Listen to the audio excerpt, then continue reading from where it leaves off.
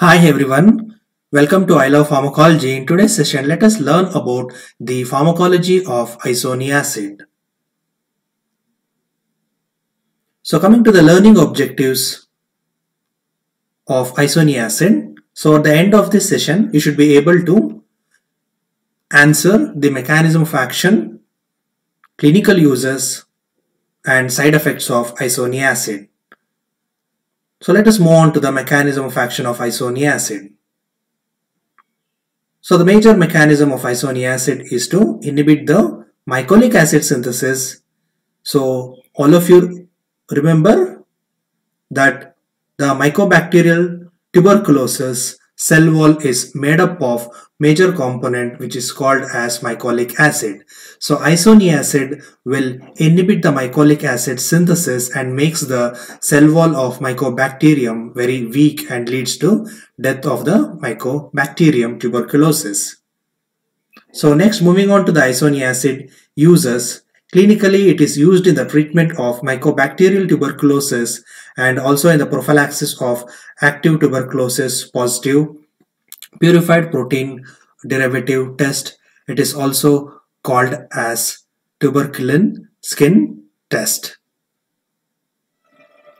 So remember, when isoniazid are used in the treatment of mycobacterial tuberculosis, it is always used in the combination with other anti-tubercular drugs like rifampicin, pyrazinamide, ethambutol and streptomycin, which are the first-line anti-tubercular drugs. So next, moving on to the side effects of isoniazid. So the major side effect of isoniazid, or you can say it as a specific side effect of isoniazid, is peripheral neuropathy, and it can also cause hemolytic anemia in patients with G6PD deficiency, and also it can cause drug-induced lupus hepatitis. So there is a way to prevent the development of peripheral neuropathy by administration of pyridoxine, or it is also called as vitamin B6, which prevents the development of peripheral neuropathy.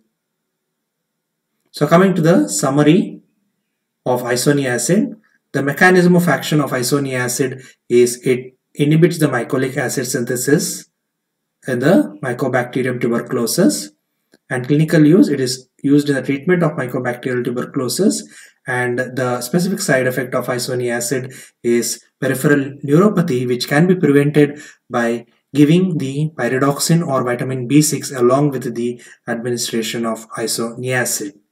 So if you find this video useful, please do subscribe to my channel I Love Pharmacology, and do not forget to share and hit the like button and bell icon for more updates.